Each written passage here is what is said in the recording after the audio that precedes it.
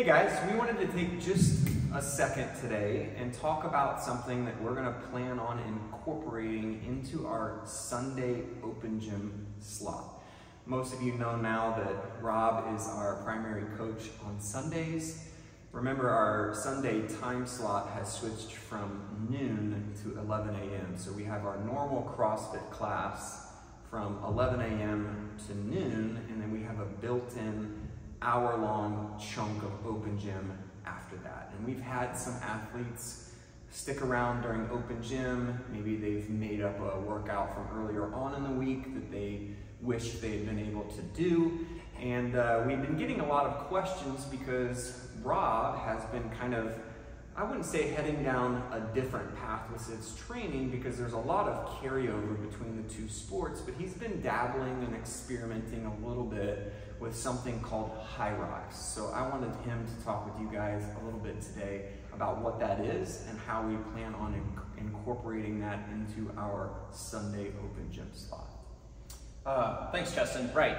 So about 2 weeks ago, I went up to Chicago and I did a Hyrox race. It's an actual race. It's not like your standard CrossFit competition. And I came back and I've gotten a lot of inquiries, a lot of questions about what exactly Hyrox is. So I've explained it to 3 or 4 people individually, but right now I want to explain it to the rest of our community. Hyrox is a race, and it's comprised of a 1 kilometer run followed by a functional movement that we've all done here in CrossFit before, and it's done 8 times. So you're going to run, do a functional movement, run, do a functional movement for 8 times. And a lot of the functional movements we do here in the CrossFit gym. That's why the CrossFit training carries over into Hyrox so well. And you'll see a lot of CrossFit athletes do Hyrox and vice versa. You'll do sled pushes, you'll do sled pulls, you'll do burpee broad jumps, you'll do rowing, skiing, wall balls. Those are all the functional movements you'll be doing with running. So Justin was gracious enough to let me start implementing Hyrox training into our open gym session on Sundays. And what this is going to compromise of is higher time domain workouts. You're going to see 25-minute to 60-minute workouts because Hyrox is more on the endurance side. So what we're going to do is I'm going to start programming these workouts. They're going to be put under the auxiliary portion in Wodify. I'm going to try to have those put on there Saturday afternoon, Saturday night, so everybody kind of knows the workout. And if they want to do the CrossFit workout that was programmed for Sunday in open gym, you're more than welcome to do that.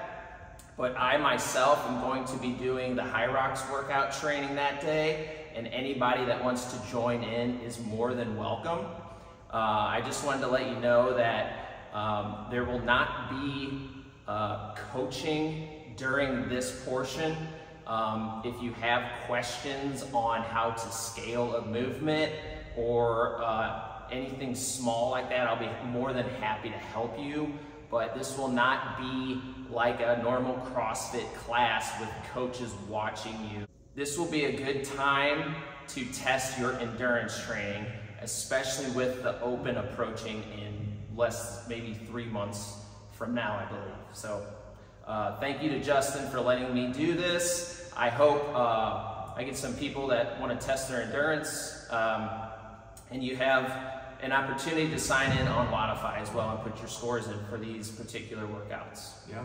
I think the last thing that we wanted to address, Rob talked about how there's not going to be any formal coaching going on during the open gym time slot.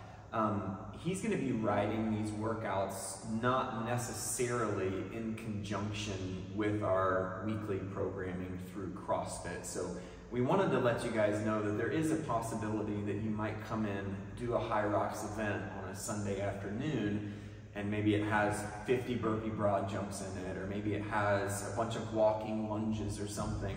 Just know that that doesn't necessarily mean that those movements will be off limits. the beginning portion of that week. So you may come in on a Sunday afternoon and you do a bunch of burpee broad jumps and some lunges. Those movements might show back up on a Monday, a Tuesday, or a Wednesday.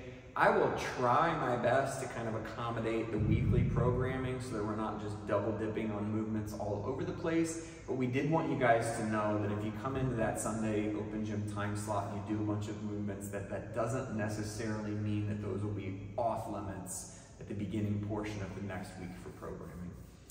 And the last thing I want to say is that the race that I went to in Chicago was probably one of the funnest fitness events I've been to.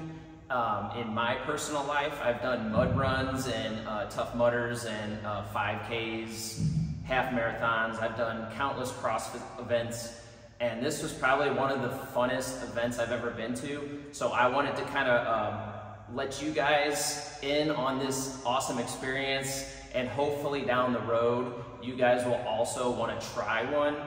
And yeah, I mean, maybe we could do one as a box. Right, get a bunch correct. of people to sign up together for, when was it, Chicago? They have another one planned for next year, do you know? They're planned all throughout the year. They're a little bit bigger than CrossFit events, so there's only one per city usually, and they're usually about 2 or 3 weeks. They're spaced out in 2 to 3 week chunks. But they're really fun. Yeah. I would encourage anybody that wants anybody to do them. They're great. Yeah.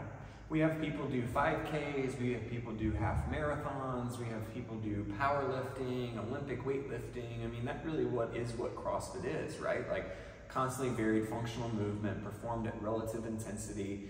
You know, what we're trying to do is increase work capacity across broad times. So like what Rob was saying, the endurance format across broad time and modal domains. So I really feel like Hyrox will fit in well with our box. Thanks, Justin. I appreciate it. You're welcome, man. All right. See you guys Hope there. to see you guys Sunday.